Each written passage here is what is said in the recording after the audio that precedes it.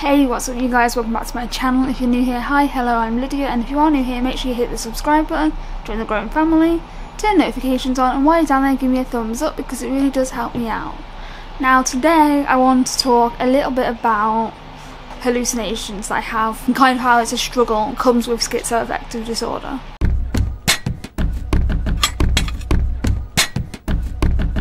Got my Coca-Cola. I prefer Pepsi, but the Co-op don't do packs of Pepsi, they only do packs of Coke.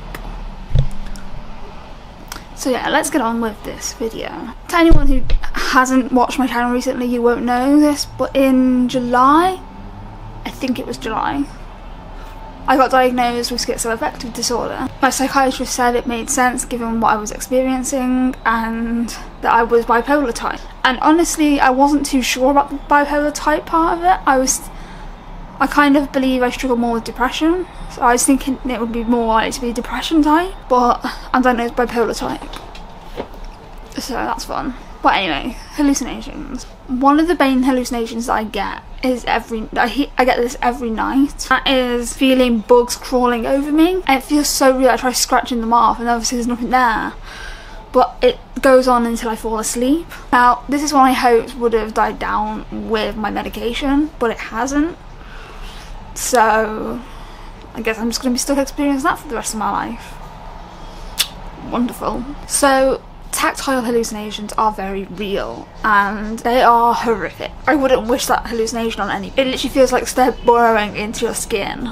The bugs do. They're like burrowing into your skin and it just feels so horrible and icky. Next hallucination I get a lot is a visual hallucination, and that is of a shadow figure running across my room. Now, while I know it's not real, and I always say to myself it's not real, I physically see this.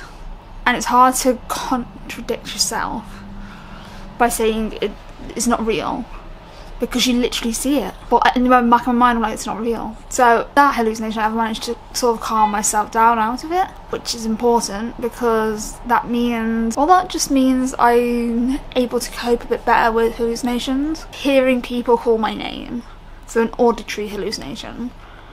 Now, this, when I'm here, it doesn't affect me too much because I know if someone's here because they open my door. Whereas when I'm at my mum's or when I'm at my grandparents or my dad's, I can't tell if they're actually calling my name or if I'm hallucinating it. So I always have to check with them.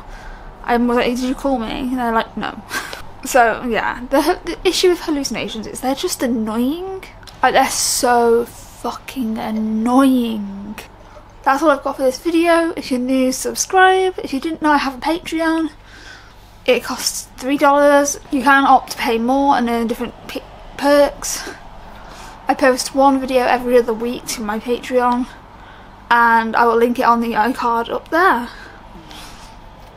Thank you for watching, and I'll see you in my next video. Peace.